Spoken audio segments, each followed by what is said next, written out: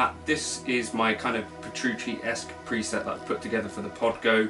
Now I'm just going to chat you through the preset with the camera up here and show you the choices and stuff that I've made. You'll be able to get that preset in my folder if you want to, or if you've already bought my folder before, bought me a coffee, you'll be able to just use that old link and get it.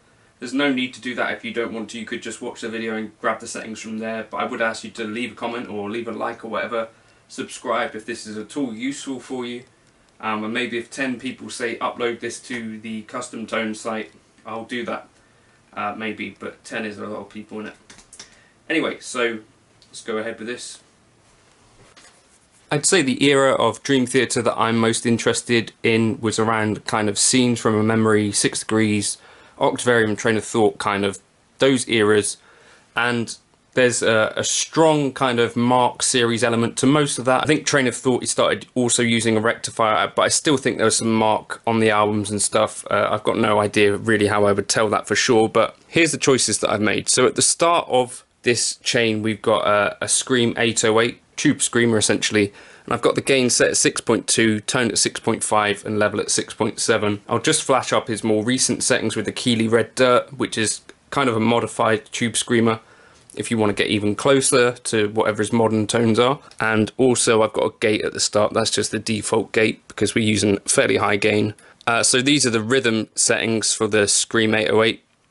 The gain comes down to 5.3 and a bit of a boost for the lead. So A, we've got our rhythm tone. Well, C is our double tracked rhythm tone because I'm using like the TC Mimic style thing, double take. And then B will be your solo tone. So I'll just take you through the amp settings now. So we're using the Cali 4 lead, the Mesa Boogie Mark IV. And I think these settings was something that I saw online, particularly the EQ settings at the end, you know, the Mesa Boogie graphic EQ. They may be a bit different to what you've read about John using, but I did see them in a photo somewhere, so they're not completely based in nothing. So the lead gain I got at 8, lead drive at 6.5, bass at 4.5, the mids at 5, they get pushed up to 7 for the solo tone, treble at 7, channel volume at 9.3, the presence dropped down to 2, master at 4, sag at 1.5, ripple at 5, everything else the same. Then 0.6 for the 80 Hertz, like a little boost in the bottom end, 240 at 0, a little dip at 750 of minus 3 dB, and 2200 going back up slightly to 0.6 dB minus, and then minus 1 dB at 6600 Hertz. So those are the amp settings, and as I say, for your solo is a mid boost to kind of make it cut through a bit more. I've got a EQ low high shelf giving us a bit of a push in the lower end, kind of moving a bit more air, so plus 6 dB at 150 Hertz. This is pre-cabinet though, so you're not going to get anything crazy overwhelming. It's just kind of a feel thing, a bit of a girth thing. I'm switching between mics for this. So the rhythm tones, I'm using the 57 dynamic, 1 inch away from the speaker on a 4x12 Cali V30, and I leave the high cut where it is. And then for the lead tone, I'm changing to the 421 dynamic mic.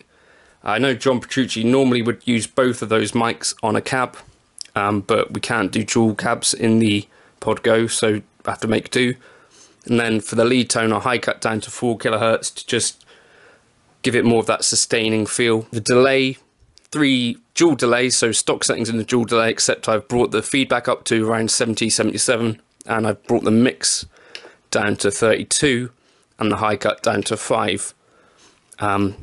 The modulation I've got off, trails I've got on. And then the very last setting, this double take I've got on Snapshot C, slot down to 4, source stereo, just to try and give you some of that dual tracking kind of thing. But yeah, hopefully that's vaguely useful to someone. As I say, you can get the preset in the description, or if you've already grabbed my Pod Go presets, it will just be in the folder that you've already got access to. But if 10 of you want to say, give me that preset, I'll upload it on custom tone. Like the video, subscribe, all of that sort of stuff if you found this useful. Obviously there's plenty of other ways to get Petrucci-esque tones. This is just what I found worked for me. I'm not on authority on Petrucci or anything. I was just a fan back in the day.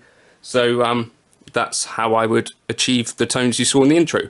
Thank you for watching. Catch you in a bit.